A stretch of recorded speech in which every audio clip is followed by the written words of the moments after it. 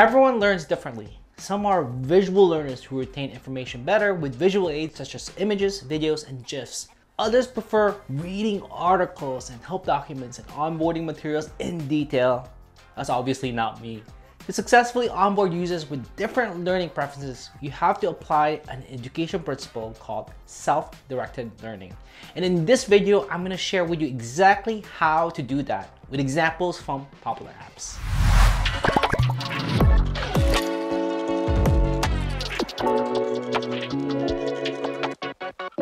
Hey friends, it's Ramli John from Appcues. If you want to get the best user onboarding tips and tricks, be sure to smash the subscribe button.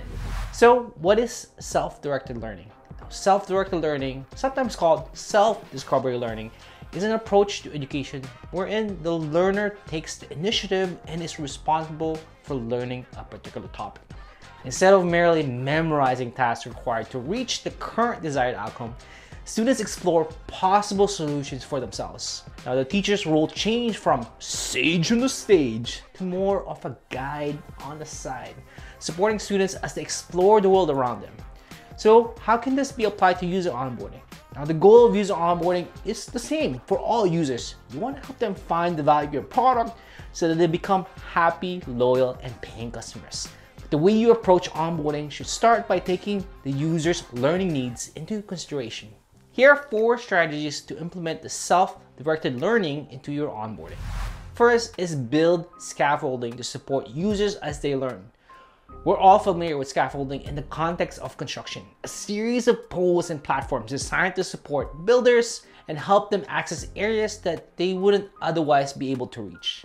In teaching, scaffolding refers to a set of instructional techniques and tools used to guide students towards a better understanding of the concept being taught. In software, that scaffolding takes the form of knowledge center, documents, blog posts, and product lifecycle emails, support chats, webinars, and more. By providing information when the user needs it in a variety of formats, instead of prescribing how that information should be consumed, users can piece together information together in a way that works best for them. A great example of scaffolding in practice is Asana's Quick Start Guide. While the guide walks users through the product step by step, they're also given the option to skip forward to more advanced topics at any time. The guide also provides settings at the end to additional resources in a variety of formats, ranging from Asana's community forum to short lessons in specific topics to the more extensive Asana Academy. Number 2 is create clear paths to completion and show progress. Human beings are motivated by a feeling of accomplishment.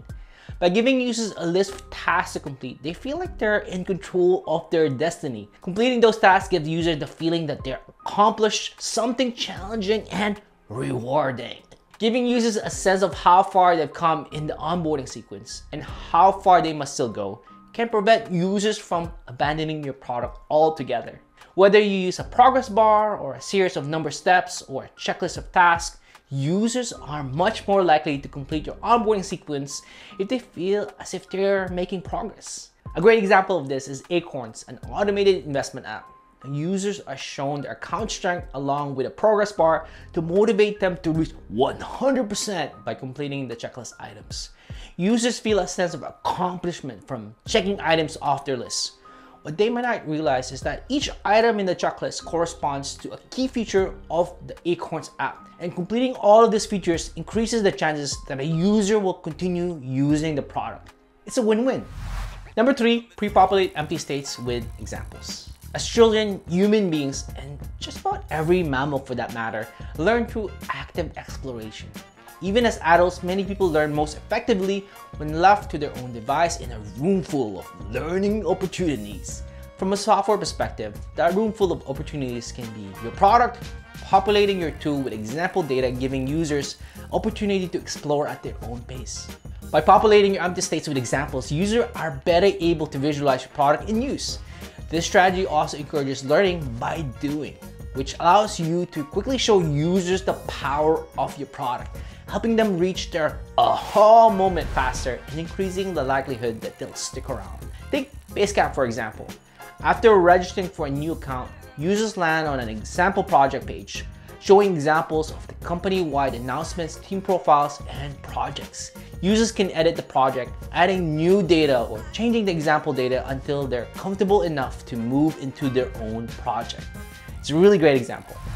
Number 4 is stop interrupting users with instructions and requirements. Letting go of the reins can be really hard. It's easy to feel like you need to do something to make sure students are learning. Teachers often ask questions about students' activities, steps they're taking to complete those activities, and why they are making certain decisions. When taken too far, this can turn to micromanagement, interrupting their work and preventing them from achieving their goals. The same concept applies to user onboarding.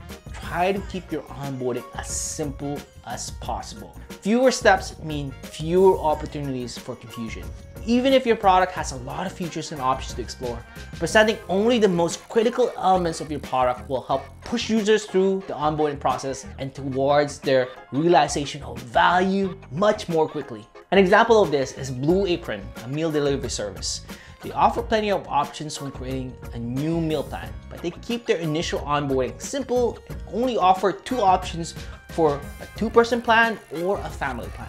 While the 2 plans that are available for selection might not meet the needs of every user, having fewer options can actually increase the likelihood that people will convert to paying customers by limiting the anxiety of decision making in the face of too many choices.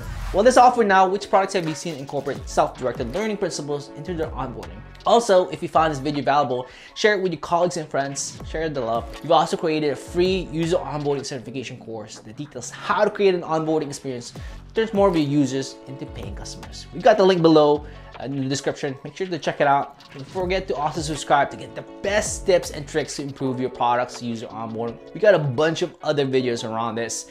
Well, that's it for today. This is Ramli John from Appcues. See you in the next video.